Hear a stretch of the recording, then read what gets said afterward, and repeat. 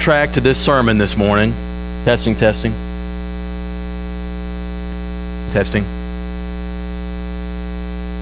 If there's a soundtrack, it's going to go something like this. It's going to end with this sound. I want you to complete it.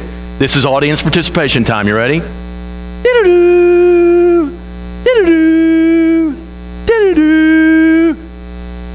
Good. All right. So we all know where we are. Mission Impossible. It's a franchise, and I can use this freely here because young people will think of Tom Cruise. Did you think of Tom Cruise when you saw me up there? Okay, the answer is this, and if you have to lie, lie. Did I look like Tom Cruise up there?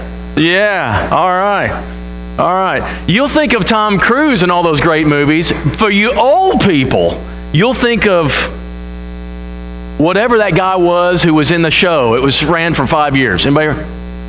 Peter Graves. How many thought of Peter Graves? Did I look more like him? Don't answer that. That's good. Just draw on anything you want to. Mission Impossible. Your mission, should you choose to accept it, is, and it's something so totally ludicrous you think nobody could do it, but of course Tom Cruise can. And of course it self-destructs, and you got to have to choose, right? Have you ever felt like you've been given such an impossible task there is no way on earth you could fulfill it? It is so incredibly outlandish, you think, who could ever ask for this? Those of you starting college, your first class, every time they hand out this piece of paper called syllabus, and it has everything you're supposed to do this semester. And every time you go to a first class, and maybe you have 5 or 6 of these, you get this thing and you go, there ain't no way, and you're swimming in overwhelmingness immediately. How many remember that feeling, that sinking feeling? Well, then you can go to Harding. You must have gone to ASU. Anyway, so syllabus, overwhelming. How can I do all this? Or maybe you bring that baby home, that first baby home, and your first night alone, no parents around, there's no nurse. You can't push the button and the nurse come in because you home now. And so it's you or nothing. And that baby just cries and cries and cries. And you go, God, can I send him back? That was my first night. No offense, Noah. I'm glad you're here. I'm glad you're here. Maybe you move to a new place or go to a new school and everything is new. You got to start all over and you go, this is just not possible. Maybe you get that new technological gadget and you get that big old how to program this thing, you know, in small, like Japanese letters and stuff. And you're like, how do I do this? There's a lot of people who will never come to church and never be part of what you're a part of because they feel that way about the Christian faith. There is no way I can live that way. And you know what? It's true. I can understand it. I want you to think of, just yell out something. What are some of the commands God gives us that you go, that's just impossible? Anybody? Love your enemies. Who does that? You know, turn the other cheek or pray for those who despitefully use you and persecute you. How in the world can we possibly do that? But there's one above all others, and it's in 1 Peter 1:16 when he says, I want you to be holy just like I'm holy. Do you know yourself? Think about your life and your struggles. Now I want you to do this. I want you to tell yourself, look in a mirror, knowing yourself, and you say, today I need to be like God. And you'll be like Sarah, who's told when she's 90, by next year you'll have a baby. And you're, yeah, that's what I would think about when somebody tells me you're supposed to be holy like God is holy. And immediately in our Bible classes we say, well, hold it, church. There's what it really means is just try. That's not what he says. We want to water it down. We want to get exclusions and riders that tell you why. Don't take this literally, church. Don't really. That's not really what this means. But then he says it over and over again. In the Sermon on the Mount, be ye perfect as your Father in heaven is perfect. Whoa. Oh, and that's not what he really means. No. You shall be holy, for I am holy. That's God telling you that. And then we got this Hebrews chapter 12. I want you to see this on the screen. Without holiness, no one will see the Lord. He's serious about this. He's not joking, and He's not just giving you some wild thing to say, well, if we get halfway there, we'll be okay. God's serious about this, church. You are obligated this week. Here's your marching orders. Here's your mission. You are to be like God in the world. That's your mission. 1 Peter 1:16. In every class, we may try to water that down a little bit, and part of the problem is nobody knows what holiness is anymore. Do you remember when you used to go to church and the church building was holy? And you don't run in the building because it's God's house. You don't chew gum in the building because it's God's house. You don't bring drinks in the building because it's God's house. And you don't lie because you can do it in the parking lot, but you can't do it in church. That's what they'd say to you. Don't lie to somebody. And in fact, I remember being told you shouldn't talk about Cardinal baseball and you shouldn't just chit-chat in church. This is serious because when you enter that room, what is this room? You call it an auditorium, but you know what we used to call it? Sanctuary. Shh.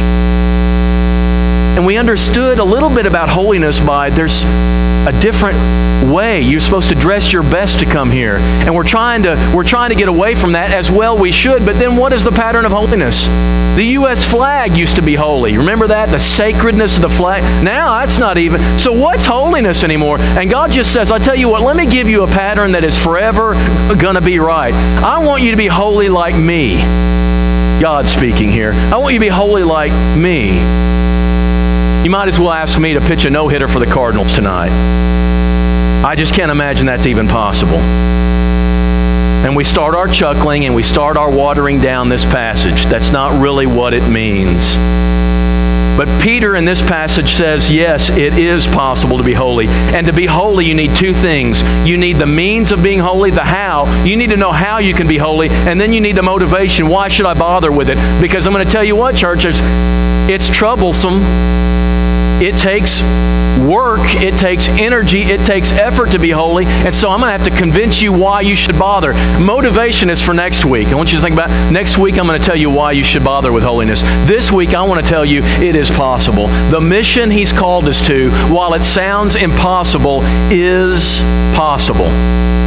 And it begins in verse 13. Therefore, we're going to stop at the therefore. Because the therefore says, I want you to go back to the first, 12 verses. And I want you to know that you must understand the first 12 verses before we can go on to the next 3. And the first 12 verses are all about verse number 3. You have experienced new birth. Step number 1 is, if you want to be holy as God is holy, you must experience new birth, which is a gift from Him. It's not an act that you can do. It's not a work that you can achieve. The first step in a holy life is to know and experience the new birth. When you're born again, God makes you holy. Something that you can't do yourself. No matter how good or nice or sweet or polite you might be, you cannot be holy apart from the new birth. And God does not call us to be nice and sweet in the world. Too many people are saying, here's what a Christian is, a person who's nice and sweet in the world. No, a Christian is a person who's holy from the world. It's a difference.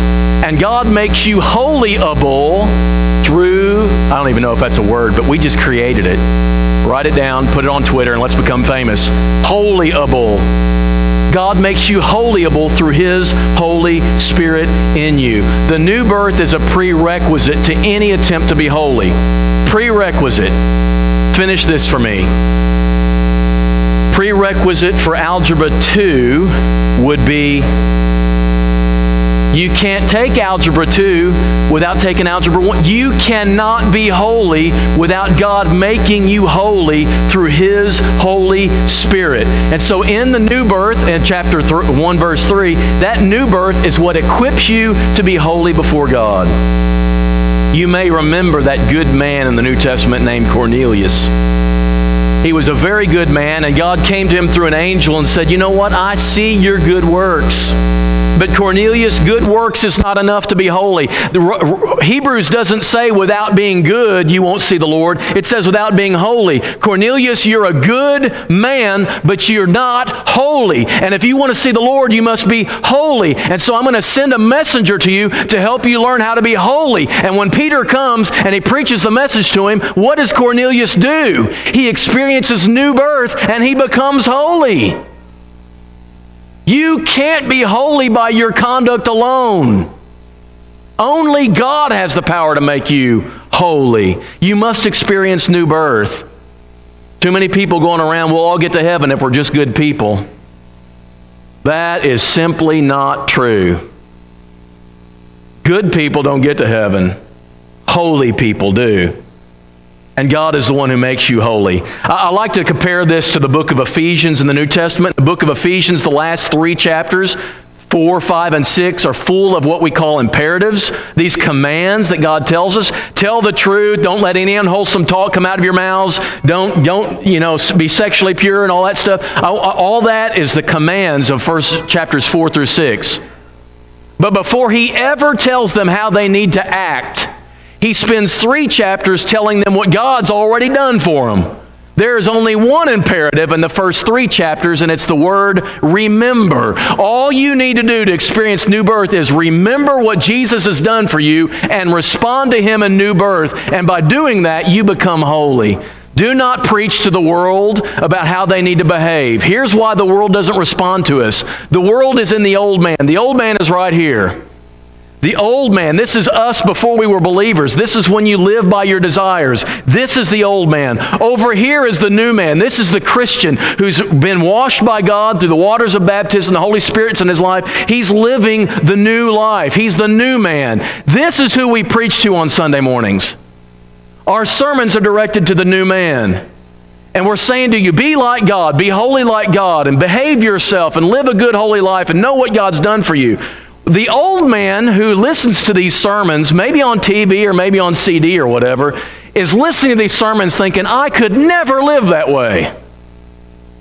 And so many people will never darken the door because we're preaching to them messages that belong to Christians only. These don't belong out in the world. The world's living like it's supposed to live. What we need to be preaching to the world is what God's done for them. How God has gone the extra mile through His Son and purged them of the ability to purge them of their sin if they'll just trust in Jesus, right? But when you're the old man listening to what the new man's expected of him, I could never live that life. Forget it. I choose not to accept the mission. But you see, there's a step between the old man and the new man. It's new birth. You're immersed in the waters of baptism. Not only are your sins forgiven, that's the small thing. The big thing is the Holy Spirit comes into your life and equips you and enables you to live a holy life. You can't live a holy life without the Holy Spirit. You cannot. And you can't have the Holy Spirit until the Lord gives Him to you as a gift through the waters of baptism and the new birth. And then you're a new person. Here's what I would liken that to. Here's a 10-year-old kid looking over at one of the doctors here. Dr. Stidman will say, I could never do what that doctor does. And he's right. I don't want a 10-year-old doing what that doctor does, right? I could never do what Dr. Stidman does over there.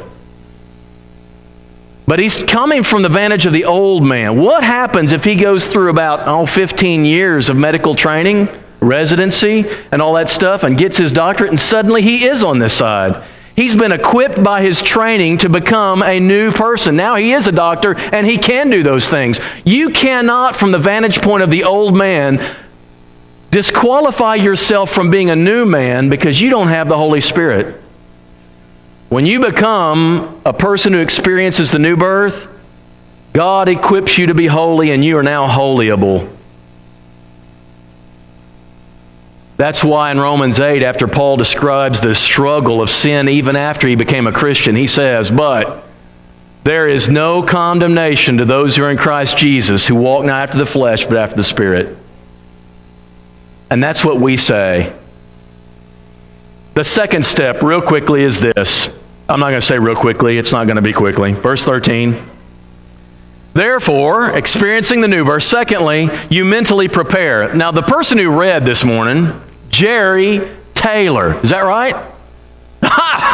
See, I'm learning names. You can't. So Jerry Taylor gets up there and he reads, and it's obviously out of the King James Version. I have no problem with versions. I don't care which version you use. But did you hear what he said? Gird up the loins of your mind. Did you all know that your mind had loins?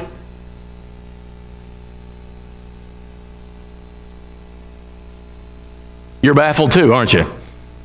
Gird up the loins of your mind. And I listen to that and I go, what? How many of you, before you left your house today, girded up the loins of your mind? Did anybody? Anybody gird up the loins of your mind? You have no idea, do you? You don't? See, I don't either. That's King James language, but I love it because it's very picturesque. In my version, ESV, it says, prepare your minds for action. You got to mentally prepare. Paul says it this way. He says you got to put off the old man and you've got to put on the new man, Ephesians chapter 4. But he says in between there, you renew the attitude of your minds. You clean your brain out. You don't just wash off those actions, you also clean your brain out. Prepare your minds for action. What does that mean? You've got to, every day when you get up, I know what you do. You go and you put your makeup on, ladies, or you put your whatever stuff on, guys, the smell good and all that stuff. You get yourself ready and you prepare yourself for the day. My thing is this, did you mentally prepare yourself while you're getting ready to live a holy life today? Did you really gear yourself up and say, today I'm going to live out holiness? It's great that you have clothes on. Thank you. That's part of holiness. But did you prepare your mind for the day? This gird the loins of your mind comes from this image back in Exodus where the 10th plague was coming as going to take the lives of the firstborn in Egypt. You remember this? Yes? So as the angel's going to come by, God says, I want to prepare you. He will avoid all the doors that have blood on them. When I see the blood, I will pass over you. And so he says, after you wipe blood on the door, I also want you to eat that animal that you sacrificed inside this house. And so they bring the animal inside the house. And he said, listen to me, guys. I'm going to come around and I'm going to knock on your door. And I don't want you reclining to eat. I don't want you sitting there relaxed like you're going to watch an evening of football and just draw out this dining experience. I want you to eat with your loins girded. In other words, your belt is on, your clothes are ready, your bags are packed. When I knock on the door, I want you ready to leave right then. No, ladies, it's not time to go and primp and put on your lipstick. I want you to be ready to go right now. When I knock on the door, you've got to go. You don't get ready to go. You don't start thinking about going. You go. I want you to gird the loins, he says, and be ready to run because you've got to hurry up. They're going to come after you again. And what Peter is saying in this passage is, do you start your day girding up the loins? You're getting ready to live a holy life. It's a mental process. There is a mental thing you go through every day. The basic Christian life is lived between your ears. When you make evaluations and judgments all day long about what's the holy thing to do, when I'm having a conversation with somebody and it turns, again, the words turn, and the words that we use and the subjects we talk about, when all of a sudden it is unholy, I've got to think through, how do I do the holy thing here? And you don't do that accidentally, spontaneously, like a Las Vegas impromptu marriage. It doesn't work that way. You got to think this thing through. And God knows the value of mental preparation. It would be much like, do you wish that you didn't have 9 months of childbearing before you have the child? Wouldn't it be nice to just, you're pregnant one day and the baby's here the next? Or is that 9 months a really good buffer? We got some people who can testify. I know Jennifer Rickman, right? I was asking her the other day, or Jessica Rickman. I was asking her, I said, are you ready? And she said, yes and no. Yes, I'm ready to be over with, but we're not ready. We got to get the room ready and all this stuff. Bridget better be, because it may happen this morning before this thing's over, right? God gives you this time period to get acclimated to the thought of being a parent. God does the same thing with us when He says, I want you to be mentally prepared. There's two things. One is you dress for this action. You get your mind ready. You gird the loins of your mind. It's like a person who is going to go on a date. It's a Christian going on a date, and you can tell by the clothes they're wearing whether holiness is a big deal or not. I one time went out for baseball in high school, and I was terrible at it, but I thought I'd give it a shot anyway, and I lost heart, but I thought, well, I'm going to go ahead and continue this anyway. But I had a debate on the same day as I had ball practice, and so I forgot all my workout clothes, and I go out on the field. I've got dress shoes on. I've got dress slacks on. I did take the tie off, but I had a dress shirt on. And I'm out there in the field with a baseball glove, fielding the ball, and then I'm at the plate. You know, they're pitching to me, and I'm in a dress suit. How serious did I look to the coach about making the baseball team? It didn't look serious to him at all. It was a joke. And that's the way sometimes as we leave our houses, we're no more mentally prepared to make holy decisions than that person is to win a spot on the baseball team. If you're going to go swimming, don't go in a three-piece suit. It doesn't fit. And so he says to us, first of all, prepare your minds for action. And the second word he says for mentally being prepared is be sober-minded. Don't let yourself get intoxicated by anything that overwhelms your mind so you can't make a sound spiritual judgment about things. Now, we think of alcohol this way. When you're so drunk with alcohol, you can't make right judgments. There are other things spiritually that can consume your mind. Jesus said it this way in the parables, right? That mind, that seed that he had was so overwhelmed with the cares of this life that he could not live the Christian life. I want you to think of a couple of things. Young people, maybe we're so consumed with the idea of being accepted and liked by everybody that we base our decisions on what other people will think of us, and it drowns out what God will think of us. So consumed with our image. And who says that's young people alone? That's older people too. What about that woman who's dating age and she goes out there and she's so consumed by this handsome guy that she doesn't think about this. In order for me to be engaged with this guy, I've got to, in some extent, disengage from God. If you have to disengage from God to engage with a guy, he's a guy you don't need. You're intoxicated. You can't think clearly, and you go ahead and you marry that person, and you lose your faith, and you wonder, where did I go wrong? You went wrong because you were intoxicated. You weren't soberly thinking this. P. Hall has a great theological section in their show. This woman comes out, and she says, ladies, let me give you some advice. There are some women I have known who love facial hair, and they fall in love with a mustache. And they're so enamored with a mustache that they get carried away and marry the whole man. You know what that means? You found one feature you really like, and you were so overwhelmed with it, you married the whole dude. And it was not a good move. Donny Osmond will tell you this. With Barbara Walters, he'll only marry a Mormon. And she says, but what happens if you fall in love with someone who's not a Mormon? He says, you make a choice about who you fall in love with. It is not just kind of a random thing. I will not fall in love with someone who's not a Mormon. But what happens if you do? She says, I won't. It's my choice.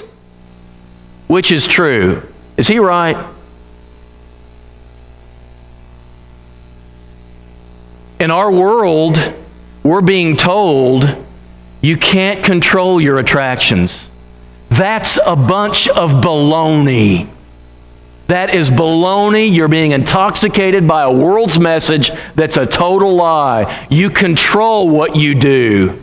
You have control over what you do, and you're mentally responsible for the decisions you make. We've got a judge and a jury these days that give people too many leniencies. If you did this, if you were intoxicated, you are still responsible for it. Period. And that's what he says to us. Control your minds, right? Mentally prepare to be holy by dressing for holiness in your mind and by being sober. One last thing he tells us, and it has in the realm of action. After you've experienced new birth, and while you're mentally preparing, he says this. We're now in verse 14. As obedient children, do not be conformed to the passions of their former ignorance. Don't let the way of life of the world around you dictate to you how you act. That's how the world does it. Instead, he says in verse 15, but as he who called you is holy, so be holy in all your conduct. So now you physically live out holiness. You choose holy conduct. We are in Bible class, and what we are doing in Bible class, and what Cabot is doing in Bible class with young people, is going over scenarios. If we take this verse, this passage, this truth, this concept of Scripture seriously, you will do this. If you take this seriously, this is what it'll look like in your life. But the question becomes, when they leave that Bible class and that scenario comes up in real life, what are you prepared to do? Now, if you look at 1 Peter chapter 4, 3 verses over, go ahead, next screen. This is how he describes the difference between their last life and now. As a result, they do not live the rest of their earthly life for evil human desires. They've been converted now. They do not live the way the rest of the world does, but rather for the will of God. You've spent enough time in the past doing what the pagans choose to do, and he gives this list of things they do. This is how they meet their desires. Now, here's what he's saying about this. The world has plenty of offerings. We all have certain desires. We know what they are. You've got hunger. You've got thirst. You've got the sexual attraction. You've got also recreation. You've got all these desires that we have, and they're all fine. But when you go out into the world offers so many ways to satisfy those desires, hundreds of them. And the world's saying, whatever you want, choose it. And what Christians say is this: I must use my new mentally prepared way of judging, and I must choose a means that is right and legitimate. So, you go out in the world and you have these desires. There are Christian ways to meet the desires of the body. There are all sorts of Christian ways, but there's all sorts of wrong ways to meet those desires, and the world is offering them all the time. And you have to practice mental discernment and to choose, is this a right or a wrong way? Let's say some of you are trying out the latest diet, and you read in the book, these are the foods that are good for you, these are the foods that are bad for you, avoid these and eat these. And you've got that list down in your head. You've memorized that list, but now it's Sunday.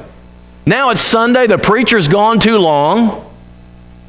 I'm predicting, I'm prophesying, the preacher's gone too long. Your stomach is rumbling. You're starting to lose control over your ability to really think this through. And now you're going to leave here and you're going to go to one of those places that has a huge 3-acre buffet. And it's got all sorts of, you got the things that you should eat on that buffet, and you've got the things you shouldn't eat. They're all out there, and you have to go and you have to pick and choose on your own. And there's nobody telling you what to do, and there's nobody saying this is off bounds for you. You are now at the only thing guiding you is your mental judgment. You know already what you should eat and what you shouldn't. The question is, when you're really hungry, can you make the right decision? This is why they tell you not to go shopping while you're hungry, because you make all sorts of stupid, impulsive decisions. Christian life is called the life of following the example of God. And he says you can be holy. God, through the new birth, makes you holyable.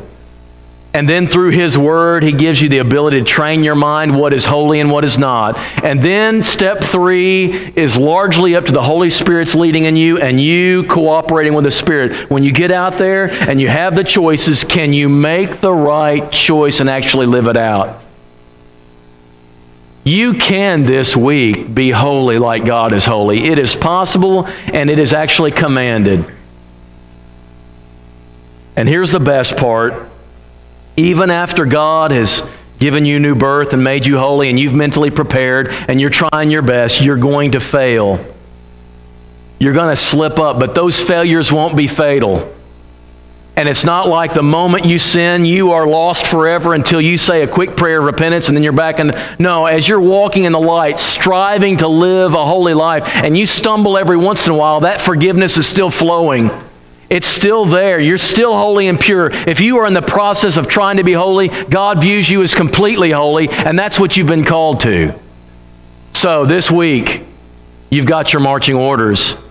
You see, unlike that video a minute ago, where it says your mission, should you choose to accept it, if you are a believer, you've already accepted it. It's already yours. If you've experienced a new birth and you are a Christian, you have no choice. Here is your mission. Be holy like God's holy. If you're not a believer and you're thinking, how in the world could I ever do that? You can't, but God can. You can experience the new birth in the waters of baptism as the Holy Spirit makes you holyable. Then you will have an obligation to study Scripture and mentally prepare yourself and make those decisions as they come up. This week, you have your mission. Be holy like our God is holy. Whatever it takes to do that, church, do it as we stand and sing to encourage you.